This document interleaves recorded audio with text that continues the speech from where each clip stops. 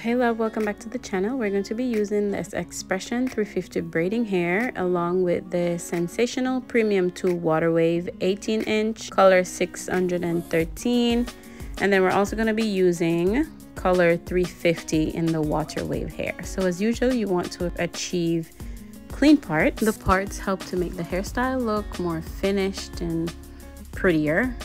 So we're working on the parts. The parts will take you some time to do. So once you get your parts the way you want them, you are going to add the hair. So with this hair, I did not do like a lot of the 613 because I feel like it would be overkill. So I just did a few strands throughout the head just for accent. All right, so this is what that parting is looking like. I did not show you guys the whole head because I don't feel like you need to see me do the whole head to learn how to do this. Okay, so all right, let's get to the install. You're braiding down and then you're going to be adding the braiding hair like so on whatever side you feel most comfortable. Braid again, and I tried to add it on the same side. I don't know, maybe it's because I'm right-handed, so yeah. And then I also like to add the curly hair, the water wave, especially the fact that I'm coming up to the top. I like to add the curly hair in the braiding process as well. And then you want to put some gel on that to kind of smooth it down.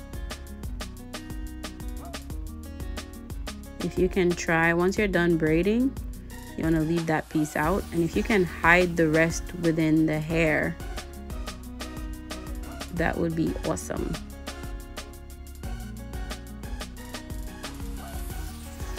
But if you can try to hide it somehow, they call it the tuck method, but if you can try to hide it, that would be awesome. All right, so that's the first piece of curl that we added. I won't be adding any more of the white on this side. I'm going to be adding the number 350, which matches closely with the braiding hair that we're doing.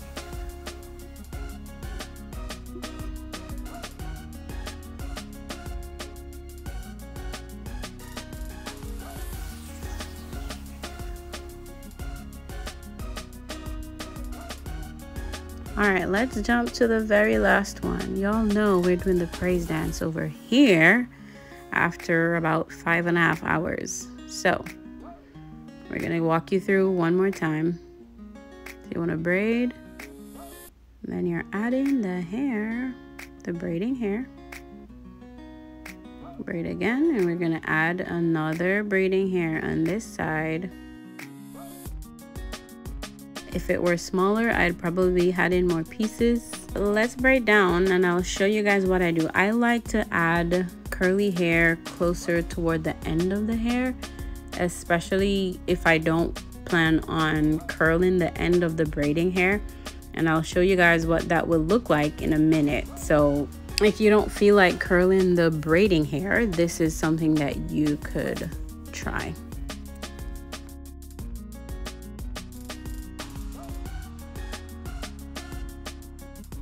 All right, so we're almost done with the braiding hair, like at the end of the braiding. And then I put like a curly hair toward the end, so that way you don't have to be bothered to curl the braiding hair. And you'll see what I mean. I'll show you that in a moment. Okay, so we are all done. I'm doing a little bit of trimming before I put this in hot water. I try not to do the curly hair in hot water, especially if it's not 100% human, because it will flatten the curls. All right, so this is why I like to do the curls all the way to the end. Right there, you just see mostly curls. All right, so we are done. This is the finish. This is what it's looking like. If you enjoyed it, go ahead and hit the subscribe button. We're in the process of growing this channel. Thank you so much.